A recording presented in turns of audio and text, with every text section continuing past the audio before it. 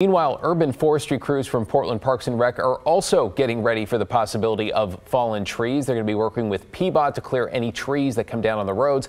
They also want to remind people to quickly report down limbs as soon as possible.